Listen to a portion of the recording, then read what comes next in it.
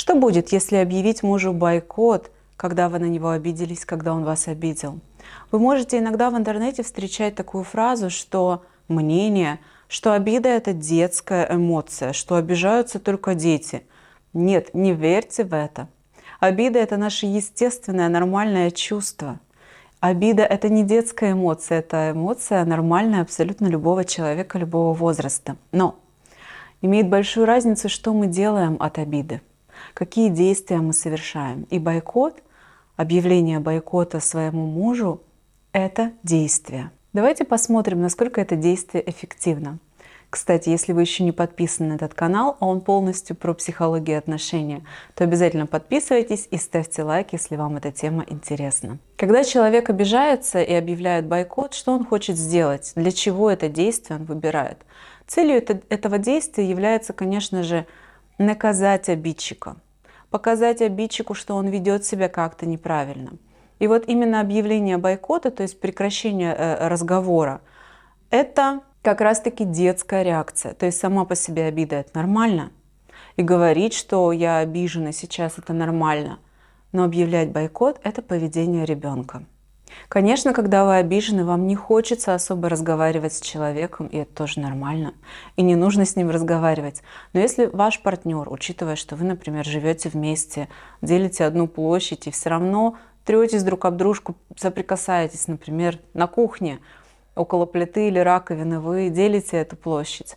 И вот он обращается к вам с каким-то вопросом, ну, например, там, где курица, не могу ее найти. И если в ответ вы молчите, вот это и есть бойкот. Или вы отвечаете, да, но в холодильнике, но таким, знаете, каменным голосом, чтобы человек точно понял, что что-то не так. Было бы намного эффективнее для развития отношений, если бы вы прямо сказали о том, что, слушай, я обижена, мне вот это твое действие не понравилось, мне было неприятно то и то. Потому что когда вы так скажете, это будет активная агрессия, которая является очень хорошим действием с вашей стороны. Агрессия — это не только когда нас или мы, да, бьем кого-то, нападаем. Агрессия — это и заявление в мир о том, что я хочу. Я хочу, чтобы ты больше не делал так и так, потому что меня это обижает. Вот это верное действие. Отмалчиваться или делать вид, что не услышали, или говорить, но с таким голосом, что слушай, милый, лучше-ка ты меня больше об этом не спрашивай. Это неверное действие, потому что оно не приведет к решению конфликтов. Оно только еще больше запутает вашего партнера. Если вдруг вы ведете себя в отношениях таким образом, периодически объявляете бойкот вашему партнеру, то очень полезно было бы вспомнить, а кто вас научил такому поведению, кто показал вам, что это как будто норма в отношениях. Кто делал так в вашей семье? Мама объявляла бойкоты папе или папа маме? Где вы взяли это как пример модели поведения? И когда вы это заметите, а дальше посмотрите, а было ли это поведение того взрослого эффективным для развития и улучшения отношений? А помогало ли это достичь цели? Проанализируйте.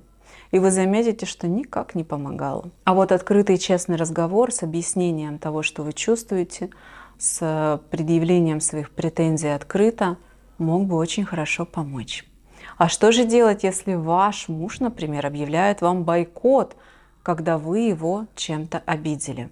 Как на это реагировать? Вы можете прямо ему сказать: похоже, что ты сейчас не хочешь со мной разговаривать, и ты имеешь полное право не разговаривать со мной, если не хочешь. Но так как мы живем с тобой вместе, было бы здорово, если бы мы могли продолжить нормально говорить о простых бытовых вещах. И было бы здорово, если после этого, через какое-то время, как ты остынешь, мы могли бы открыто обсудить, а что же именно произошло, а что тебе не понравилось, а как ты хочешь. Пока ты не говоришь мне это открыто, я должна, по-твоему, это додумывать? Но додумывать — это неверно. Я не додумаю за тебя никогда то, что происходит на самом деле внутри тебя. Какими бы долгими и серьезными не были бойкоты в вашей семье, в ваших отношениях, они никогда не приведут вас к истинному решению конфликтов.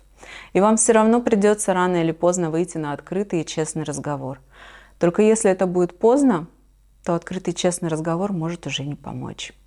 Поэтому лучше не объявлять друг другу бойкоты, а сразу, когда вам что-то не нравится и не подходит, когда вы на что-то обижаетесь, сразу говорить об этом партнеру, рассказывая о том, что с вами происходит, как вы хотите, чтобы он себя вел по отношению к вам. Если видео это было вам полезно, пожалуйста, поставьте лайк, поддержите это видео. И до встречи в следующих видео на этом канале.